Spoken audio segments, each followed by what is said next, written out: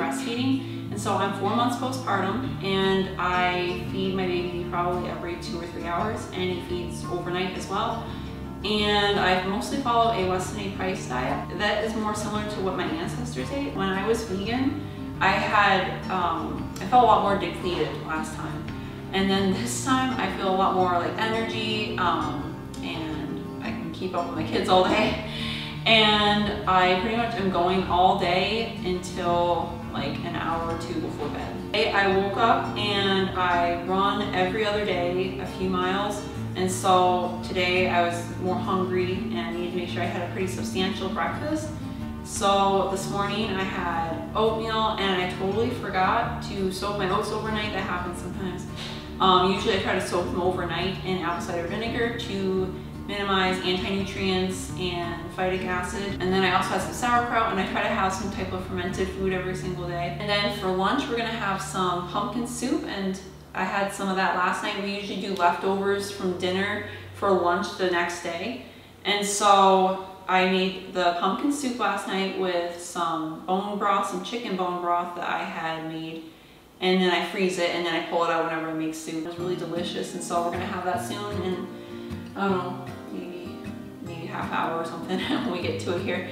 We'll have some pumpkin soup, and then we will have some spaghetti squash. We're gonna have some spaghetti squash for dinner, and probably it will have some chicken in it, and I'm gonna make a garlic parmesan sauce. And I'll try to link the recipes down below in the description box. So this is just a taste of what we eat in a day, and sometimes we have like sourdough. If I've made sourdough, I have to pull mine out. I haven't cut it. Sorry, my kids they're starting to get a little hungry, I think, and so they're starting to make a little noise over there. But I have to pull my sourdough starter out soon and eat it. But soon we're gonna have some roasted pumpkin soup, and then later I'll show you what we're gonna make for dinner.